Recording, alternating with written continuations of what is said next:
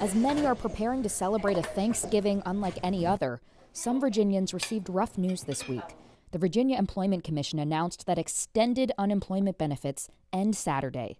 I had roughly six weeks left with the benefits. Would have paid for bills, would have carried me into the new year. Spokesperson for the VEC, Joyce Fogg, says the federal rule states that 5% of the state's labor force has to be on unemployment for a little over 3 months to qualify for extended benefits. And Virginia did not hit that, leaving Mike Jones in the lurch. He lost his job as a restaurant general manager when the pandemic hit and recently has been serving as a pro bono restaurant consultant as he looks for work. I needed that money to help make it through that period there. Now you have to sit and wonder, how do you survive?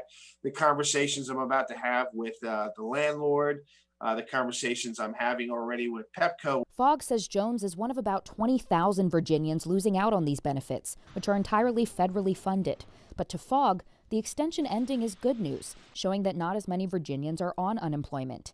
Jones, however, says that's because they've exhausted all their options and are now hung out to dry. We have fallen by the wayside in terms of what our national leaders are doing to help us stay afloat. Senator Mark Warner sent us a statement that reads in part, "It's frankly an embarrassment that the Senate adjourned before passing additional COVID-19 relief, as thousands of Virginians see their unemployment assistance expire ahead of the Thanksgiving holiday."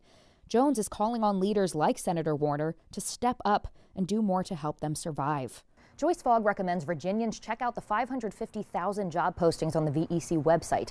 Now, D.C. and Maryland are still above that federal threshold and will continue to receive those extended benefits. But all unemployment benefits provided under the CARES Act as of now will run out at the end of December. Jess Arnold, WUSA 9.